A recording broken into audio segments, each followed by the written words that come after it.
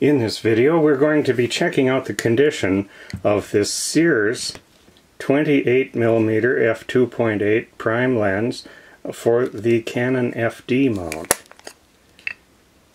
And so I just wanted to briefly show a few things. The aperture ring has nice clicks, and it also has the locking set here so that you can lock it at minimum aperture, so that works.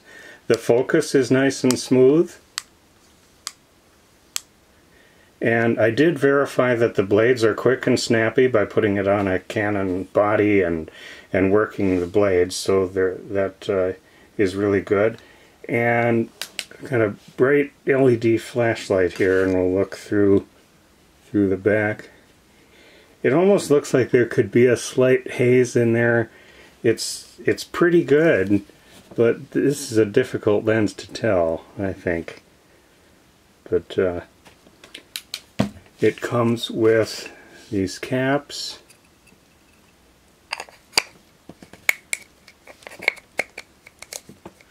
There.